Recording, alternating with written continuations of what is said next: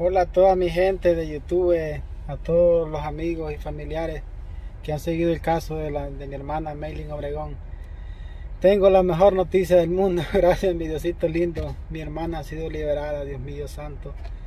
Qué bendición, qué alegría, Padre Santo, que Él los ha hecho el milagro de mi hermana que ha sido liberada. Gracias Diosito lindo. Gracias Padre amado te doy por este momento tan alegre, el momento más alegre de mi vida. Qué noticia más grande he recibido. Podré dormir en paz de aquí para allá. Gracias Padre amado, porque mi hermana ha sido liberada de los secuestradores. Gracias Dios mío te doy.